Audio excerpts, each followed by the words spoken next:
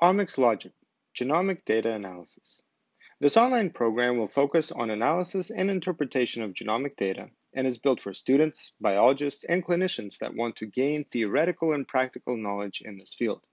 We will cover the basics of DNA code, variation, and genotype-phenotype relationships, and use the hands-on sessions to review several examples and analyze genomics datasets.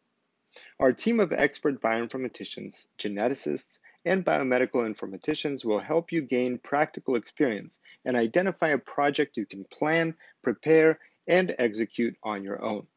We will start by sharing with you some of the resources that we prepared to help make this learning experience meaningful for beginners and experts alike. Then we will start from the basics of DNA.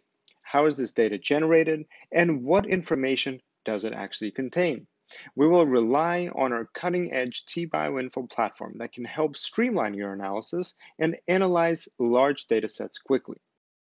As we dive deeper into the analysis techniques, we will explore the types of data that you can use to analyze DNA variation and understand the single nucleotide and multinucleotide variants that emerge when the next generation sequencing data is aligned against a reference genome.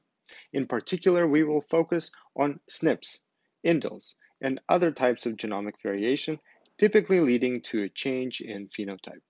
When we process the data, a major challenge in genomic data analysis arises. There are just too many variants to consider. That's why we will explore the role of filtering, coverage, distribution of variants, and help identify only the significant variants that we should consider in our downstream analysis.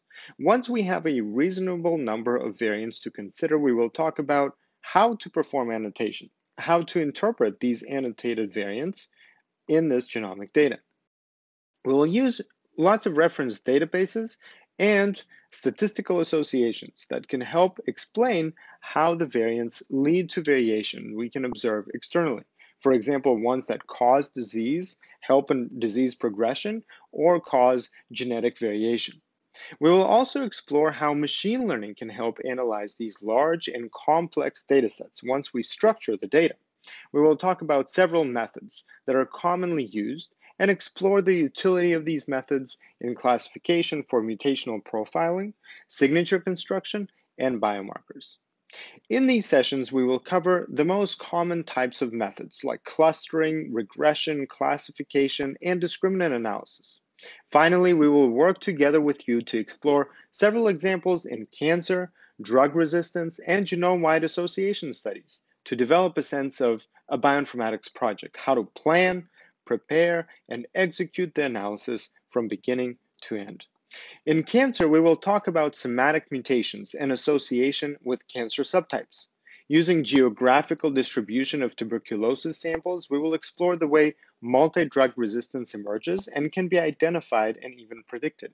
Other projects will be included, and we will help you work independently or in teams to find, analyze, and visualize data from the public domain. This program will not be limited to the sessions online only. We will record each session and provide access to our top quality materials that you can learn from online on your own time. These are found on the edu.t-bioinfo platform. Finally, we will provide facilitating infrastructure so that you can perform your analysis quickly and get the results you need. As a result of completing these courses, you will be able to showcase your expertise with a certificate offered jointly with the Tauber Bioinformatics Research Center and the BioClues organization. We are excited about this program and hope that you can join us.